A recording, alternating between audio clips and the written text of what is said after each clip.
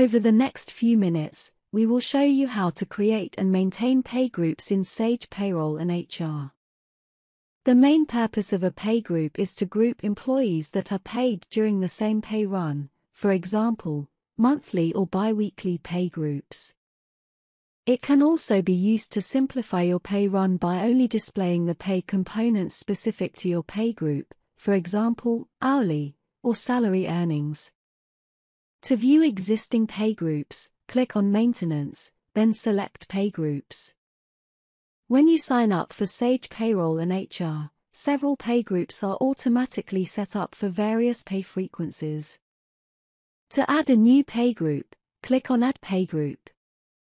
In this case, we have already assigned employees to the bi-weekly and monthly pay groups.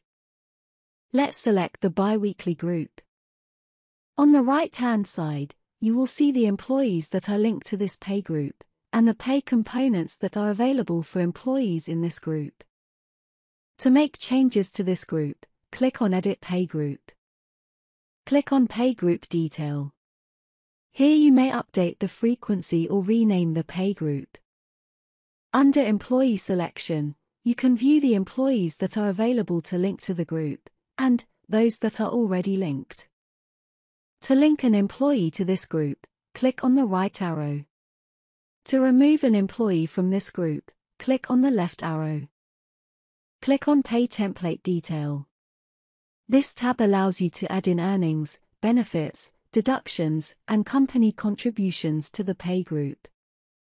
Remember, all statutory deductions and company contributions are added automatically to your employee payslips.